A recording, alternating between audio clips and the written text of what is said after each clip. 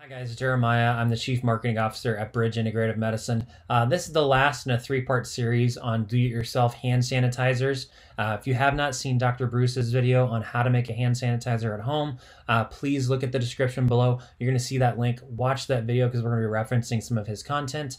If you are interested in essential oils and you're wanting to know how to make an essential oil based recipe, again, look at the link below. You're going to see that on there. This video today is going to be on drinking alcohol and why it's bad to use that in your hand sanitizers.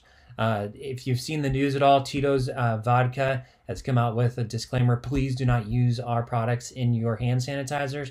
That's because when you look at an alcohol, whether it's vodka, whiskey, whatever, that's going to show you a proof on there. And I wanted to show you on here, being from Missouri, I'm using McCormick's at home, but on here it shows 80 proof whiskey is going to be 40% alcohol.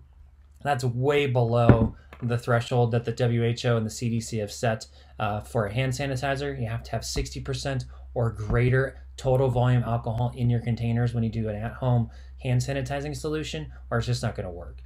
So any of those things that are out there about using vodka at home or using whiskey or different things like that, it's just not going to be the case unless it's really high, like a 180 proof.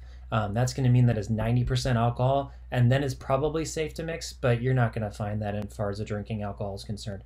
Please like, share, comment on this when we post to social media so that we can stop people from using drinking alcohol in their do-it-yourself hand sanitizers and keep people safe.